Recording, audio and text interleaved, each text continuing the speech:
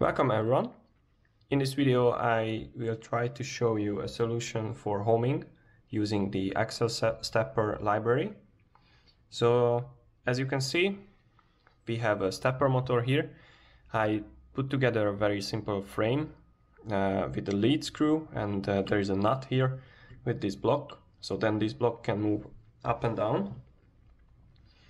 We have a TB 6600 stepper motor driver.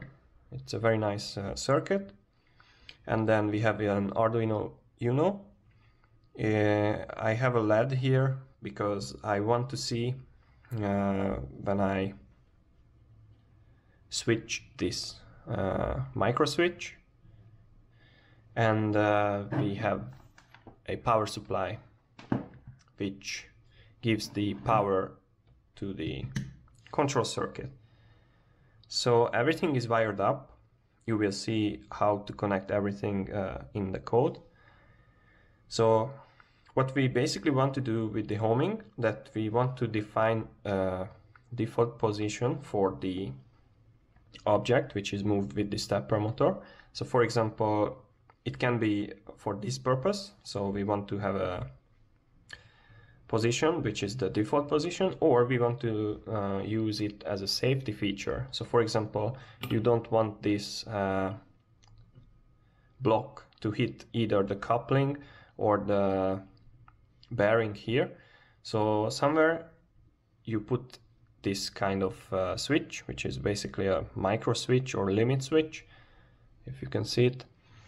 And whenever this is pressed, then it will trigger something in the code and it will stop the movement of the motor. What is tricky here is that I'm using the AccelStepper library, but I'm also using attach interrupt, which means that whenever we have something from the outside, so for example, we press a switch, then the Arduino immediately jumps to that code and also does what is defined in that code. So what I did, that instead of tracking the steps, like how many steps we moved from the origin, and instead of moving back the same, I just define the origin of this, or the limit of this structure or frame manually. So I will say that I want to have this position nearby the bearing as my origin. Then I will see how I move this block, and I will see how should I place this micro switch. And then whenever I move this block, I will know that if I ask the motor to do the homing, then it will move in a certain direction, which I have to code, and it will move with a certain speed, which I have to code as well. But whenever the limit switch is hit, so the default position is reached, then everything will stop. So this is maybe not a safe option, but instead of using the while, which can basically make your code stuck, maybe, then you can move this back and forth with your according to your wish. But whenever this switch is pressed, then everything will stop immediately. And you have to be very careful, because you have to define a very nice settings with the speed and the acceleration, because if you are moving if you moving with high speeds, then there will be some inertia, so maybe the block will move a bit more than you want.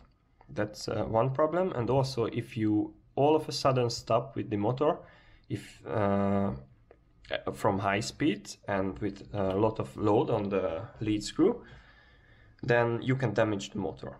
If you are moving just something like this, or you have similar structures or devices as a 3D printer, it's not a problem.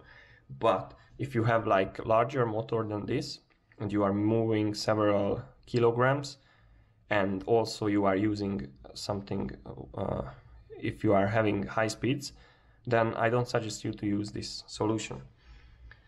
So now we see that what I will do here is I have this block. You can see it's not fixed. So this block will move in this direction, so towards this bearing here. And then I just, I did not fix it because I want to show you something. I just put this here like this. So the limit switch is just here at the tip of my finger. So when this block reaches the limit switch, the motor should immediately stop. So I have already written the command into the terminal. So if everything is correct, I just have to start by pressing the enter. So this will be a bit noisy, but yeah, you will see.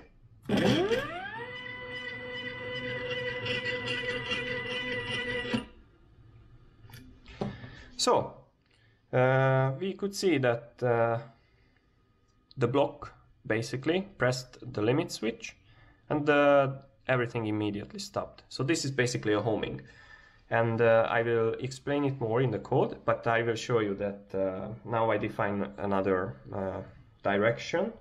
So I will move towards the motor, and similar distance, and maybe even higher speed. So prepare for the noise again. I click and it stops immediately. So again,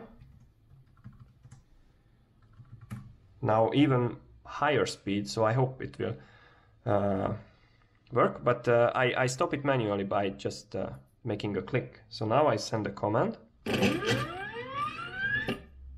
and it stops immediately. So without having while and other loops, we just have the attach interrupt and the microswitch. So we have that. We put our microswitch somewhere where we want to have the home position or default position, or we want to have a limit, because at the end of the day this is a limit switch. We put it there, and then we define it in our code that whenever this switch, or if you have multiple switches, whenever one of the switches are activated, the motor should stop. But in order to be consistent, then you have to know that when you are homing, which direction you should move. So that you should manually define, as I already told you. And you also have to take care about the speed and acceleration. So I will show you in the code that when we send the command, which is a homing command, then we set up the speed, the acceleration, and the direction, and also the amount. So the amount of steps, basically. So we just define some insane amount of steps. So whatever we do, this block will move until it reaches the switch. That's all. And then it's quite simple. And since this project is based on one of my previous projects, then I will just show, or I will just talk about the code which is involved in this part. But I will upload the whole code again with the additional part which is needed for the homing, and you will be able to follow it in a better way. So now let's jump to the code, and let's see what is happening in the brain of this Arduino device. So we are here at the code of the stepper motor with the AccelStepper library. So I will do a speed run on the through those parts which I have already introduced in my previous video. So if you want to check that part, if you want to know more about the AccelStepper and this TB6600 stepper motor driver, so check that video. So yeah, we have to include the library first of all, and then I just defined some variables for the distance, for the speed, for the acceleration value, and for the commands. And you can see in the commented spot here, I highlighted it, that we have several comments, so like starting, opening, closing, which is basically changing the directions, and then we can set the acceleration, we can have the homing, and we can stop just at the moment when we send the comment to the Arduino. Then we have some Boolean values, which is basically the new data and run aloud. And we define 2 pins. One pin is for the LED, that is just for having some visual feedback if we press the button. And then this interrupt pin, which is the pin number 2. You should know that not all the pins are compatible with this kind of function. So if you are using Arduino Uno, for example, then you only have the pin number 2 and pin number 3, which is compatible with this. And then, according to our connections, we will use the direction signal, which is direction pin, which is connected to the Arduino's pin number 9, and the pulses or the clock is connected to the Arduino pin number 8. So we go into the setup, and just very quickly, so we turn on the internal pull-up here, and we apply it on the pin number 2, of course, and then we just define everything for the attach interrupt. So this will work with the interrupt pin. It will initiate the stop motor function, and it will be if it goes from high to low, so there is a falling edge, it will be activated. But I have a comment here that falling should be low. So when the pin is low, it will send this stop motor signal. But maybe this is not a good idea, because if you keep the button pressed, then the code may stuck in this function, because this will be always true.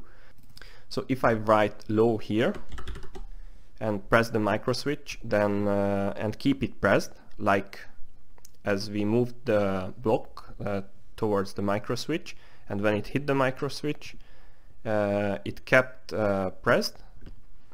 So this will be always true, so this function will be always running, and we don't want that. So just keep it falling and then neglect this.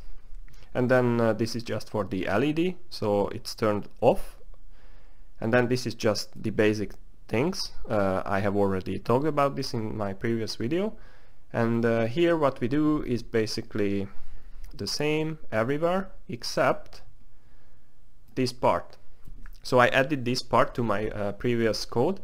So we have the homing here, and that is done by sending the H. It's quite smart, right?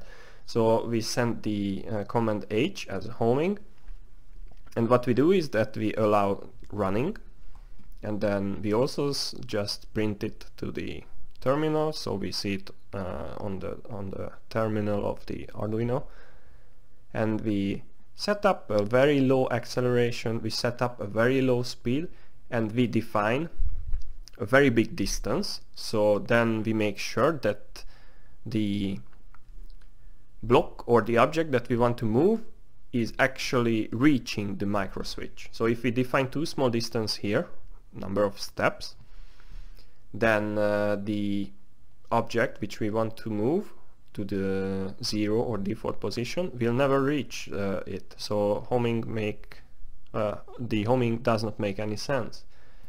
And we also have to be careful about the direction. So this really depends on where you move your motor, where you move your object, and which direction or which position you want to have as a default position. So this you have to, let's say, experiment yourself. Yeah, and then I wrote these 2 comments here, which, yeah, the distance should be larger than the length of the wall path. That makes sense, because then it's sure that it will reach the final position. But I also say that maybe this is not so safe, because if the microswitch fails, then the motor will just keep running because nothing will turn it off. So it's not the safest option.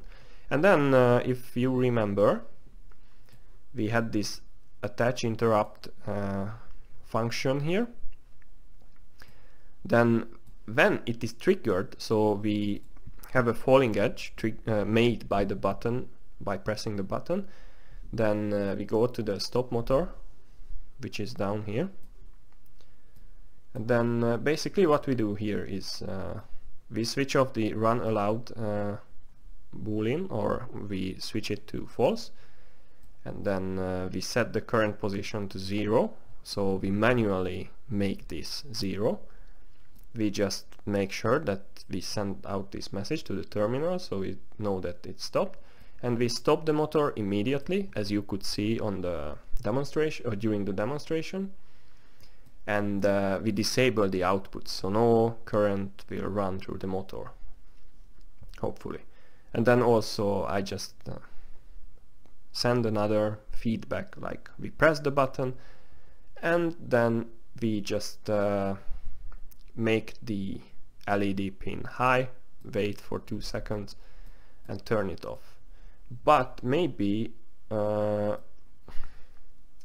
this is not so good, because as far as I experienced, the LED turns off much quicker, so I think that the delay is not working in this kind of functions, but I'm not sure. But this part works, and that's the most important, so you will be able to stop your motor by using this kind of solution. So I hope that this helped you, and this was useful for you, and I really hope that you learned something. So see you in the next video.